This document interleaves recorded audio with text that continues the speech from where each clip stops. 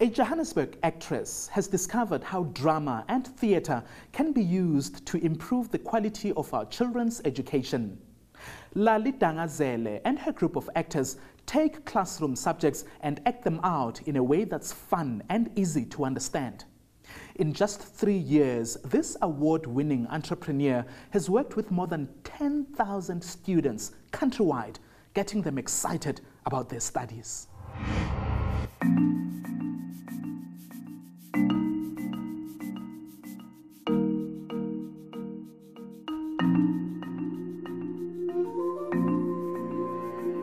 Even when she was growing up, Lali Dangazele knew she was born to be on stage.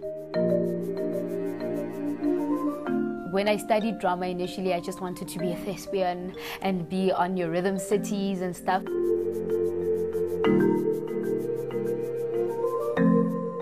And she made it sooner than she'd expected.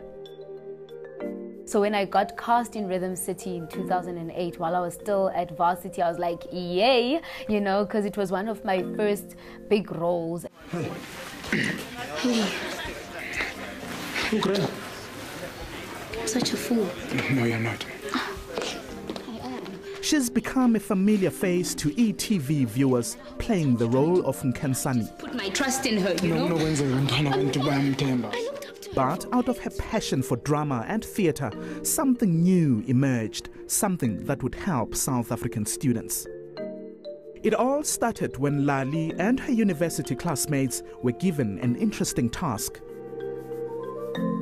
We were asked to do something for schools but make it fun and interactive. So I went back to my old high school and asked them what are they struggling with, and they were struggling with Richard III. And I thought, but that's a Shakespeare. How can you guys struggle with Shakespeare when I do it at Wits? She gathered a team of actors from Wits University and headed back to her old school. We used the play as opposed to a set work, but rather focusing on it as a play. So looking at characters, asking the learners to act out Richard III, and we had debates, we had a dance competition, we did your image theatre using tableaus, and the learners' marks increased from the workshop that I had given. The positive result gave Lali a new perspective. She saw how drama could be used creatively to contribute in solving some of the country's education problems. The young actress took the idea and turned it into a business model. Lali and her team now take classroom lessons and act them out in a way that's easy for learners to understand. Okay. You want to play? Firstly, we do an extensive research of what are the challenges facing the learners. We then take that and create a basic diagnostic report that assesses where the challenges are. Then that's what guides us in choosing which set works we want to do and which aspect of maths or science we want to do. We do a production. In the production, we allow for the learners to get excited and watch what it is that they need to understand. This process is followed by a workshop that consolidates what students have learned from the theatre piece.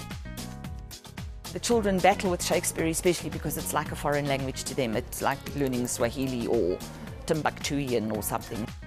And I just find that to transfer the idea of drama and being out there is quite difficult. And what Lali has done with Shakespeareans and with the applied theatre is actually created a forum where the children can interact with each other without the threat of looking like idiots.